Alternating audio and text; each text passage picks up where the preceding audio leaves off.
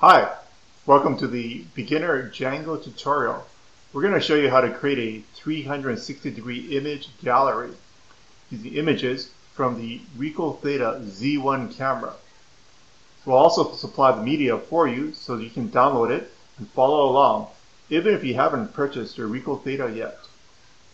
The example of 360-degree image gallery we're going to build allows images to be rotated or moved with a mouse or a headset. This is similar to the experience you would have with a Google Street View image or Google Maps. Initially, you have one version or one scene of the image. If you use your mouse, you can rotate the image. You can also put it into full screen mode. Right now I'm using the mouse. If you're viewing it in a headset, you can also tilt your head to change the image. So it's quite dramatic if you have a, for example, undersea picture. These are all static images. These are not video. This image was taken by my friend Toyo Fujita. You can also do special effects. This was taken with a plugin for the RICOH THETA. We'll have this media available for you to download so you can use it in your project. The finished project and the media used in this tutorial are available on GitHub.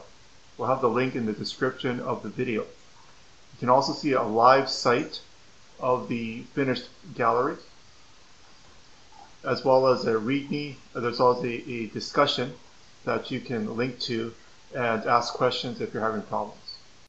This video assumes no prior knowledge of either Python, Django, or A-frame.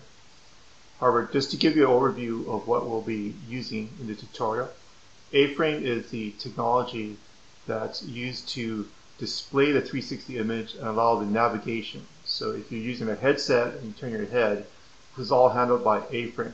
It's fairly simple to use. It's just a few lines and you'll get the effect that you want.